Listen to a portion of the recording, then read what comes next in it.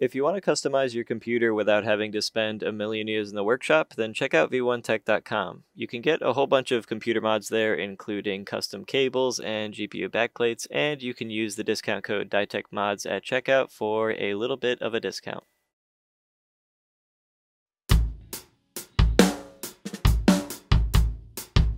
Hey, I'm DIETECH, and I like to modify computers, and I just got this Castle all-in-one liquid cooler from Deepcool not too long ago. I'm going to be putting it in a computer mod in the not too distant future, and I figured I'd make a video kind of tearing it down and showing how easy it is to modify, just in case you were thinking about getting an all-in-one cooler yourself. Maybe you could use this to kind of influence your decision whether or not you want this one. As always, check the description for links to all of the tools and materials that I use in this video, as well as a link to a tutorial video on how to modify an all-in-one liquid cooler to have clear tubes instead of whatever it comes with by default.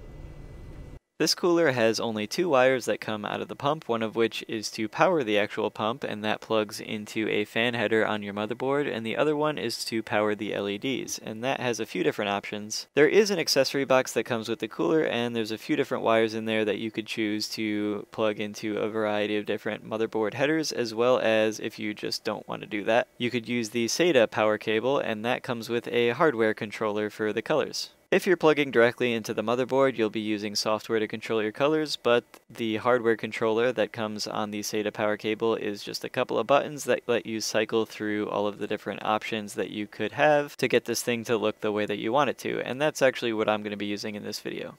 Besides that, it comes with all of the screws that you'll need to mount this thing onto your case, as well as mounting mechanisms for both AMD and Intel motherboards.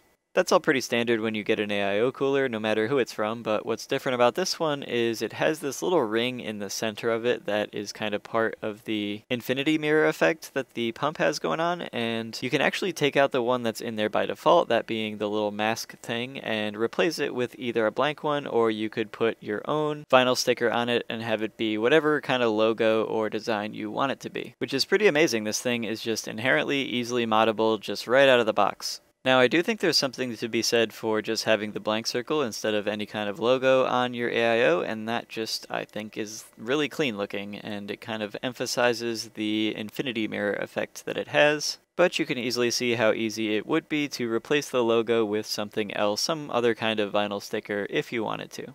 And you can see in the video here how easy it is to take off the outer shell of the pump. There's only two screws on the bottom and one screw underneath that center circle thing that you have to remove. The center one is a Phillips head screw, so not a big deal. You probably have a Phillips head screwdriver somewhere laying around, but the other two, I believe, are Torx bits, which is a somewhat specialized bit. You might have it laying around if you're into building computers or whatever. You might have bought that for some other reason, but if you haven't, the link in the description will lead you to the screwdriver that you need. The whole reason you'd want to remove this outer part of the pump is to paint it whatever color you want. It's really easy to do. I'm going to paint this one black and have some black shiny epoxy effect going on the sides there. Something subtle, not too crazy, but that's just because the case mod that I'm going to be putting this thing in is going to have a relatively dark interior, so this would match it much better if it was black instead of silver.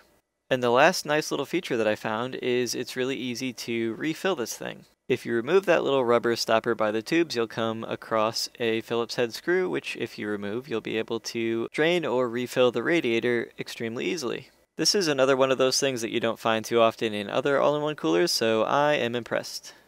And just in case you're wondering how infinity mirrors work, you actually have a mirror that is sitting in the back. That's what that little circle is, and then the mirror that's sitting in the front is actually like a two-way mirror, so you can see through it, but it's also reflecting the light back onto the other mirror.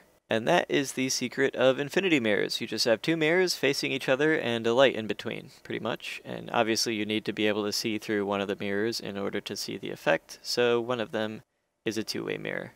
These are all the effects that you can control the lighting to do. I definitely prefer just a single static color, but if you want to be super distracted from actually using your computer when this thing is sitting next to you, you could make it go crazy with all the lighting effects. And what I mean by infinity mirror, if you've been listening to me and just wondering what the heck I'm talking about because you don't know what that is, In just a second, I'm going to put this pump back together, and while the light is on, you'll be able to look into the center circular mirror, and it kind of looks like it goes on forever, hence the infinity thing. Like, it looks like a hole in the center of the pump because of the way that the lights look. And that's all I mean when I say infinity mirror. It's just a cool looking optical illusion, which you could see even better if it's just the blank circular mirror instead of having some kind of logo on top. I like the effect, so I want to be able to see it without being distracted from it, so I'm just going to use the blank mirror. Now, all I do for the actual mod part of this video is I cover up the two-way mirror portion of the top of the pump just with a piece of vinyl. I just covered it in vinyl and then cut it out so that the vinyl was only exactly where it needed to be. And then I painted both pieces of the outer shell black instead of silver. And then I took a whole bunch of craft epoxy and made it black and shiny and sparkly with some powder additives that you can add to it. And I just dripped it down the sides of the pump while it was still in a liquid state so that it would just kind of have a cool effect. Now, when you're using this stuff, you kind of want to be quick with it because I would say after maybe like an hour, it's not really workable anymore. It's not liquid anymore. And you really want to be using it while it's still in like a liquid form, or else you'll just be playing around with like jelly, or if it hardens even more, then just hard epoxy, which obviously you can't do anything with. So I just stripped it down the sides, and then maybe like an hour or an hour and a half later, I came back and kind of separated the two pieces and removed that vinyl sticker from the top, because at this point I know that the epoxy is hard enough where it's not going to drip into the center portion of the pump where the mirror is, and it's also soft enough where I can still pull up the vinyl, because otherwise if I let it harden overnight or something, then the epoxy would have like basically glued the vinyl on top of the pump, which would have made it a lot harder to take off. And then that's it. I just kind of let it dry for over 24 hours, and then I came back and reassembled the pump and put it in my case, and it looks awesome. Oh, and I should also probably say that epoxy is super bad for you if you get it on your skin or you inhale the fumes or anything like that.